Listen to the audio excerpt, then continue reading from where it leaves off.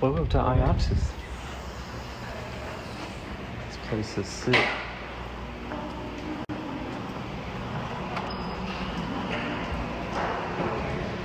Huge. Oh man, look at that. Look at this. Somebody look at this. Somebody look at this. Man, what shoot. This would be, actually it's only this much. This is a different unit being that long? Yeah. 98 volt? Huh? Is this 98 volts? No, this would 96. Be 96? 96. 96 volt. And how many volts is this one? 80. 80. Okay. Awesome. But that's what it looks, we just slide in that house.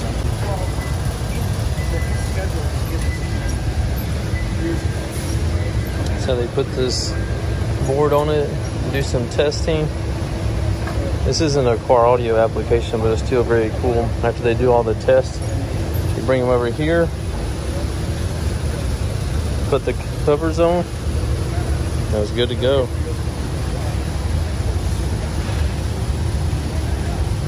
Can anybody guess what these would be used for?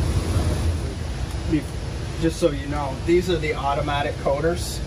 So it pumps into this tray basically. Okay. All right? And so here's the hopper for this one. That's the hopper for that one. So you can see the difference. What's the how many gallons is that? Do you know? I don't know. I would say 7. Let's say 7 gallons. 100. Massively bigger, yeah. Obviously. But ultimately, so what happens here? The same thing. It's just you're producing more. This one runs at a higher speed. Higher speed. But they're all the same unit, and it's just more heater because you're coating more. Yep. It has to have, right. Got you. It's the same size foil. So in between here and the end down there is just like a huge oven, basically. From here. Yeah. These are all ovens. All the way to that other double door. It passes it through and it comes out. So it's just like on a belt right here, or it just looks like a belt, or is it like lined it a bunch of different ways? It goes straight through. Okay, so it's just going straight through. And it comes out, so it coats one side at a time, right? Mm-hmm. So you'll have the top coated here, all the way through. And when it comes out this end, it goes down and winds it up, and then he takes that roll and runs it through again to coat the other side. Got it. Which these are one-sided right now. Coated on one side. They might be. No, these are ready to go for tomorrow. So he doesn't have any one-sided. This, you can still feel this warm. Yeah. Oh, and he leaves at 11 in the morning. Yeah, it's definitely warm. How hot does it get in there? I don't know. Very hot? I don't know. Just the right temperature. That's awesome. But basically, they're really the same unit. I mean, it doesn't matter how you look at them. And that one over there, it just didn't have the pump bar. It's got the bar there. It's a tray though, and you manually dump it in. Dump the slurry in. You take it out of the 5-gallon or 55-gallon drum, dump it in. Fun job.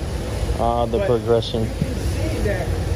Well, no, it doesn't have anything in it. And this, all it does is press it. So it comes out of here, goes, we feed it through here. There's a roll on here.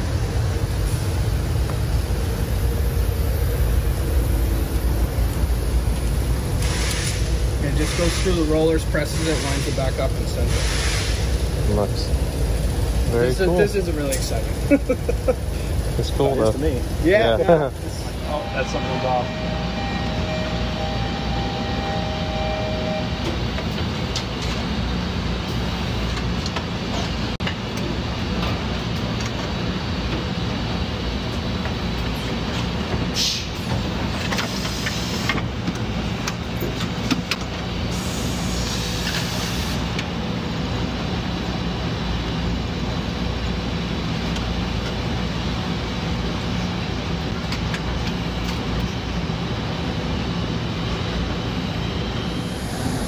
So after they create this and weld the tops on, they'll come over here and do a pull test on it to make sure it got good adhesion on the welds.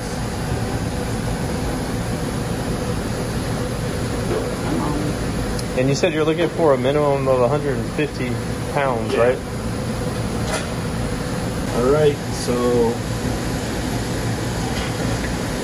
let's see.